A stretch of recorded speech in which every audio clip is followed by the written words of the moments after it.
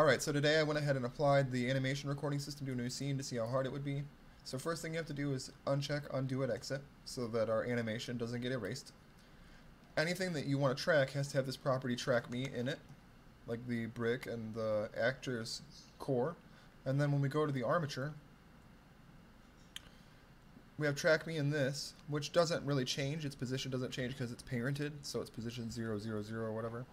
But its armature actor means that it'll track its bones. So you need this property if it's an armature actor. And then also, in the NLA sheet, we need an animation called new action. That's what's going to get overwritten with the animation when we're done here. So I go ahead and hit P to play on this green box right now. I switch to the robot. Stomp some stuff around.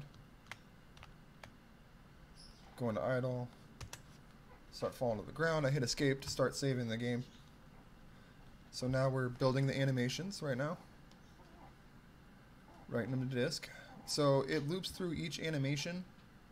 So it'll go to that thing, go through all of the frames, and then place the animation for every frame.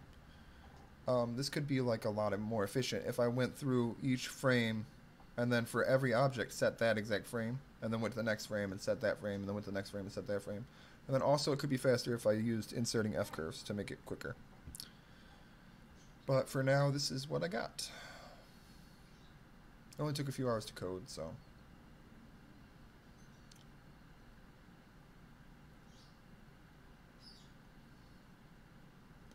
Alright, so our animation is just about done. Alright, it's pi. So we take the guy, it says he's in idle right now, we have to switch to our new action, and then we can rewind time.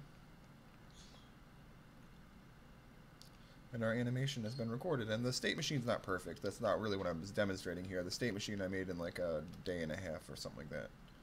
2 days. The animation, the locomotion system needs a little work still, but it's kind of fun. So yeah, we can rewind time. And then we could go ahead and render this out in cycles or whatever. Or even use it as a cutscene in a game.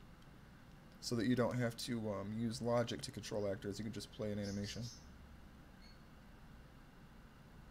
And we could put some soft bodies in the scene or some water sims that the guy steps in or whatever. And now we can interact with that stuff too. Alright, thanks for watching.